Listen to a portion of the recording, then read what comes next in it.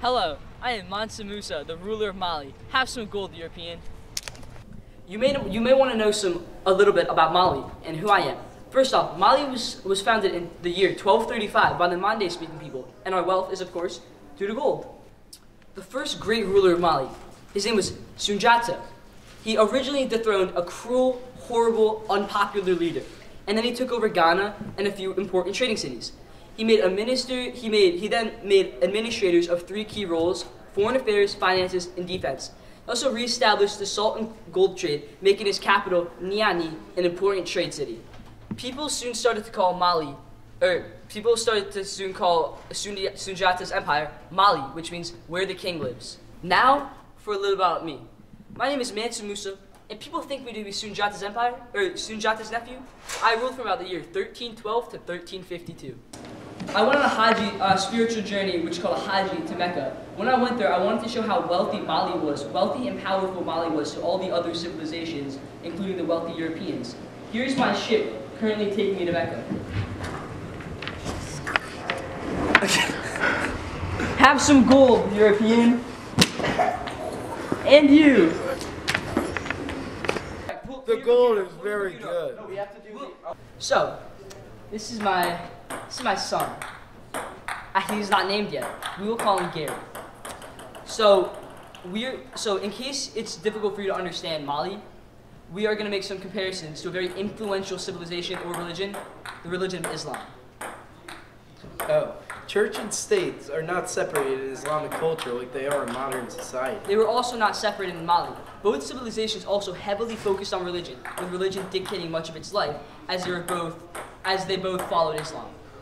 The people of Mali would chain up their children if they refused to memorize the book of the Quran. This did not happen in Islam, so this is an area where Mali was much more strict than Islam. However, Mali was eventually criticized by Ibn Battuta for not following Islam's strict code in some areas. So there are some areas in where Mali follows Islam, like the religion of Islam and the Quran, more strict than the actual civilization of Islam. The qualities that Mali shows are similar to rules, but the constitution of Medina of the Islamic people was not structured. And then finally, they both use the Quran as they are Islamic cultures. What we were talking about Islam, that's the civilization of Islam, not the Islamic culture. Oh my God, memorizing the Quran is so annoying. Bro, I freaking hate the Quran, dude. Oh my God, into the chains you go. You will not be set free until you show better memorization of the Quran. How did you change Mali to become more organized? Gold. Well, Gold as a short answer. In depth, so I was able to repel every single rebellion because I'm that military, amazing leader that I am. I changed the size of Mali by conquering to more than doubled the size of Ghana. I also set down rulers to govern each provinces, paid them a little bit of gold. I was also devout Muslim, and I built many, many mosques in Timbuktu after my Haji, which I showed when I was throwing gold at the Europeans. Timbuktu eventually became one of the most important cities in the empire after that, and where much of the money came from Ghana, as there were many people traveling to Timbuktu, many scholars, just to learn about Islam.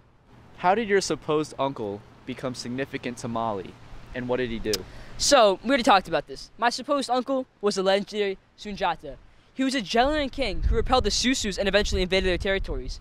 This led to the Susus being conquered, and then Sunjata established the fantastic empire of Mali. How did you give so much money away on your Haji? So, we already talked about that a little bit. I'll go more in depth.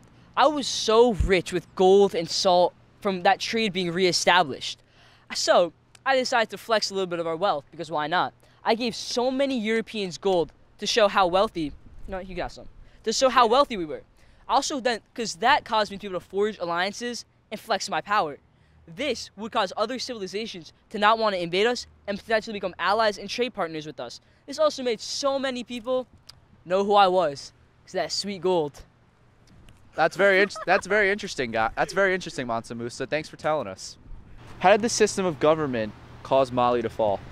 After my inevitable death, so I'm basically a ghost, we'll just go with that. After my inevitable death, Mali was plagued by problems of succession. The rules of succession being established were terrible, and several times there were disputes and even civil wars led by princes competing for the throne. Succession is basically when the first ruler's kids or blood relatives then become ruler, and this caused to many, because we had many children, us Malians, and this eventually caused Malians is interesting. Malians is interesting. This eventually caused to many of our princes fighting for the thrones, and that's why Mali eventually fell.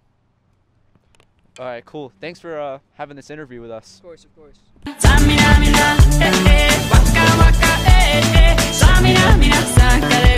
This time for Africa.